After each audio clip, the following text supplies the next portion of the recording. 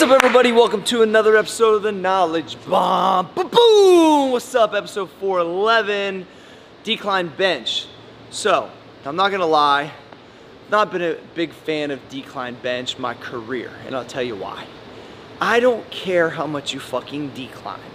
You know, when I'd be in these other commercial gyms, dudes would be like, yo, I declined 405. Well, motherfucker, how much do you actually bench? So that's why I've had a negative connotation to decline.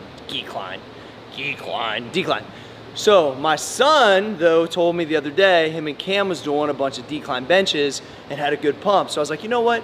I'm gonna throw in some decline high reps. Now, we don't even own a decline bench because neither me or Dustin really like it.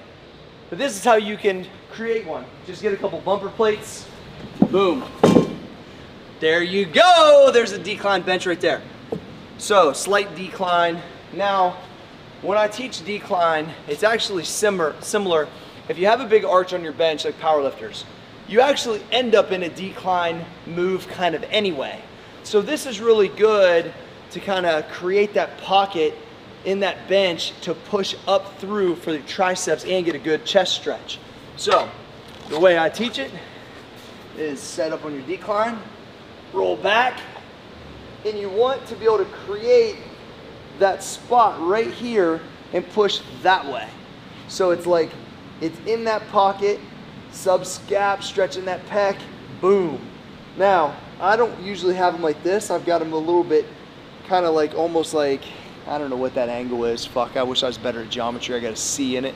So this angle right here, but you can feel it when it's in that pocket where the strength is right there, where that chest kind of locks up and there's that good stretch, but also you're supporting it with your lats and your upper back, boom.